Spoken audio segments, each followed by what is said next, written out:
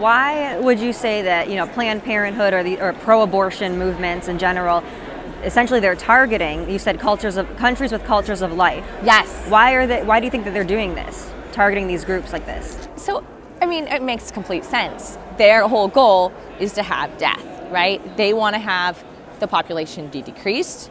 If we look back, really the roots of this all, it comes from Margret Sanger and the eugenics movement, right? They say that there's groups of people that are not worthy of life, unfit.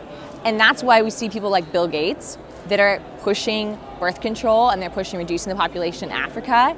And those are some of the few countries that actually even have a population that's even growing, right? Because they have this culture of life. They have a culture of family.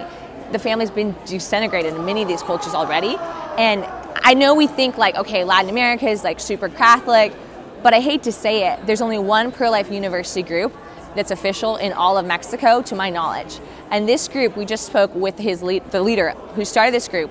It was shut down by the university, just like all the other pro-life groups that have tried to start. They took it to the media in Monterrey, where abortion is not legal, right? So imagine, abortion's not legal, they try to have this pro-life club, it gets shut down by the school administration, they take it to the media, then they get reinstated.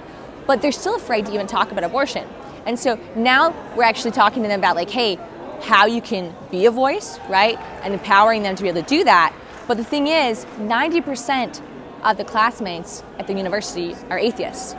So we already see that they've been targeting the younger generation and to degrade the morality, right?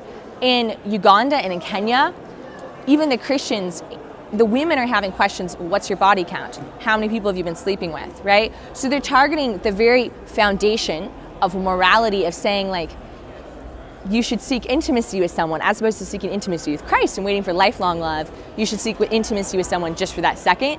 And then they know that this is going to degrade the foundations of the society.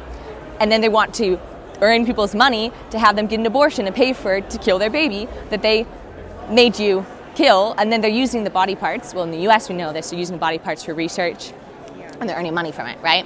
So it's really a horrible, evil plan, honestly. But the good news is we can actually do something about it. So, and we don't have to be apathetic, and that's really what I want to do, is call my generation to stand up and not be afraid, because the true heroes, just like MLK, right? Everybody looks to him and is like, oh, that's so cool, everything he did, right? But what he did was not popular in his day, right? There was people who risked their lives, and he actually gave his life to stand up for what was right and for true and the justice. And we see now a society that has come and progressed so far because of his work.